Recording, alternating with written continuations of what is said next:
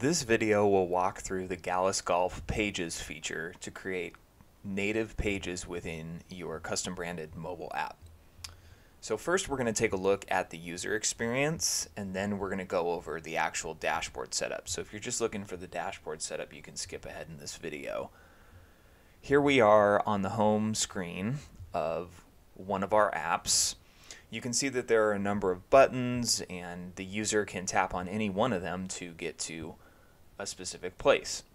Now historically, what many of our apps have done is they've created buttons on their home screen that link directly to their website. This has a number of advantages.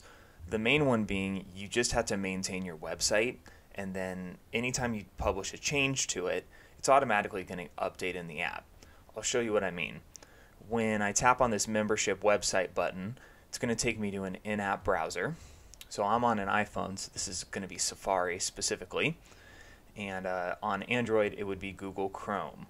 Either way, you're still technically within the app, but you can see it's a browser, and when I go in I can interact with the page, same as normal, and even if I want to get more details from another page, I can tap and it'll take me there.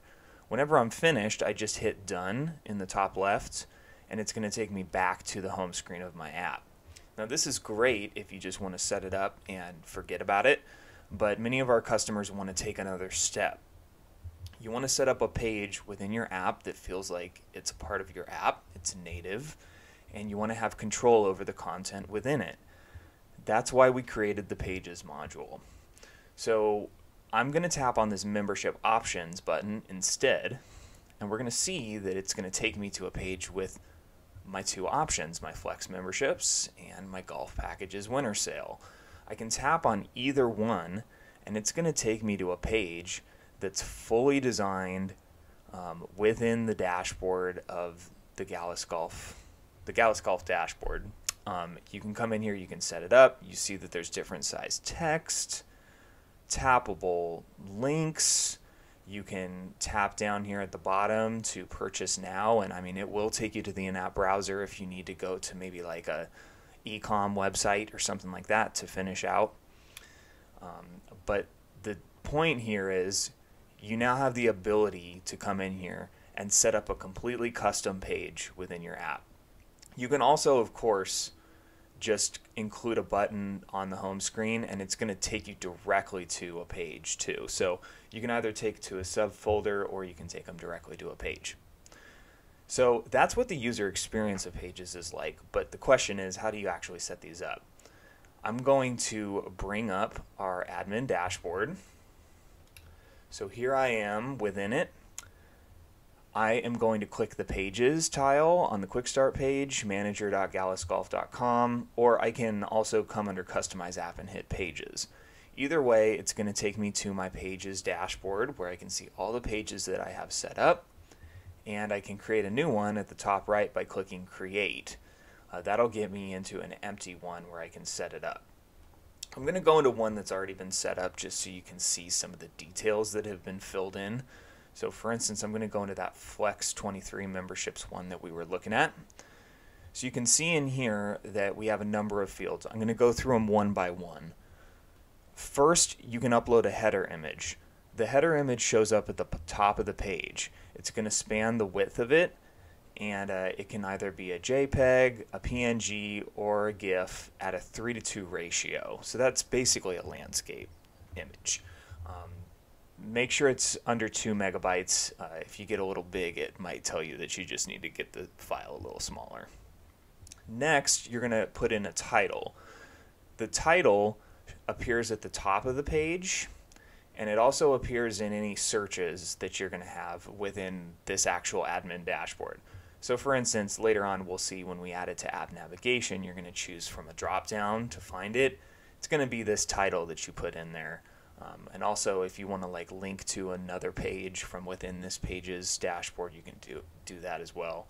It's going to be searching for that title. Now down below is the real power of Pages. It's this content section. You can come in here and you can put in a number of different types of text. So you can see here, we have a header at the top.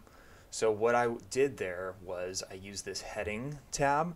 You can highlight it, you can hit heading, and then you can choose either from the biggest heading, maybe a medium-sized one, or you can do normal, and it's going to get your text down below. You notice this whole time it's updating on the right, so you can get a preview of what it's looking like. So I'm going to get that back to a heading 1, and it's right there, good to go. You can also do bold text, so that would be like this where it says our Flex memberships currently sold out. You can do italicized. You can also do links. So this is another really powerful tool. So right here we've got Jessica at golfinnisbrook.com, her email, but we want it to be tappable so that the users can actually go in and get straight to their email client. So when you highlight it, you can choose either between an external URL or an existing page. So that means like if I have another page, like for instance I had that winter memberships page set up, I could link to that too by selecting existing page. External URL, you're going to either use like a typical website, so that would be like https:// and then you can do, like for instance, gallusgolf.com. That would be a typical web link that you would do. You could also do a telephone number, so you could do TEL : and then just put in the number. If you want to do an extension, you can do a column or a comma, and you can do whatever extension it is, and it'll take them directly there. And then finally, as you saw, you can do a mail to, and that is straight up an email as well. So a number of options within there. Another thing you can do is you can do a strike through text if you ever need to do that. That's basically like if I come in and I say strike through, highlight it, and hit strike through, it puts a line through the middle of it. So that's another thing. If you want to like indicate a discount or something like that, it's super helpful. You can do a bulleted list, which would essentially look like this, and then you just like type in something, hit enter, and then it's going to do another one down below. Same thing, you can do an ordered list, which would be numbers. You can also choose an emoji, which would give you a picker where you can select any emoji that you want, and you can also upload an image down below too. The difference between this image and the one up top is the one up top spans the width of the page, while the image down below in the page content section is going to be just a little skinnier, so it's going to look like it's a part of your page too.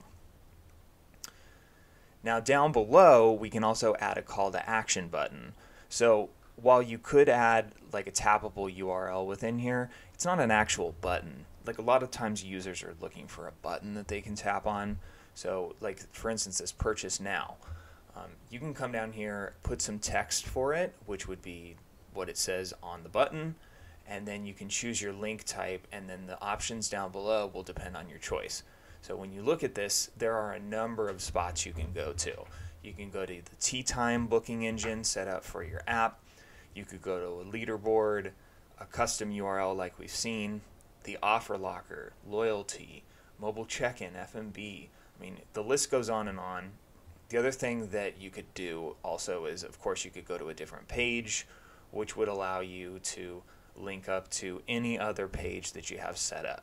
So if you wanted to, for instance, say, oh, you know what, I want to hook them up to my golf packages page, I could say golf packages info, and then that would link it up directly to pages. So you can really create like a tree of all of your pages within here. So that is how you would actually set it up. You of course need to hit save to save your work, but once you do, it's going to show up in your listing page, but that's only part of the job. Now you actually have to get it live on your app.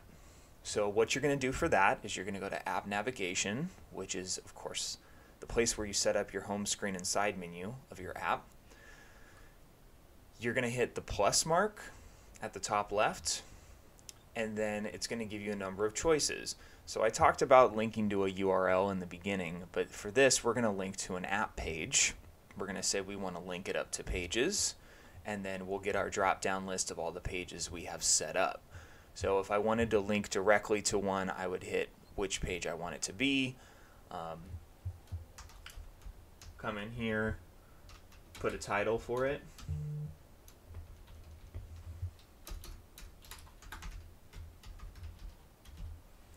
and hit save, which would then bring it up in my list on the left, and then I could hit either add to home screen or add to side menu. It's going to show up in the preview on the right, and then you can just drag and drop wherever you want it to be. And then you're done. You might have to force quit and restart your app to get that to show up. Now the other option, of course, is if you want it to be like a sub-menu, like I showed initially. The one I showed initially was the membership options one. I created a folder for that. So when you hit this green plus mark, instead of going link to an app page, you would hit custom folder, name the initial button that they would see on the home screen, and then once you do that, it takes you to a submenu where you can hit a green plus mark, say open app page, and then you can choose pages to select your page.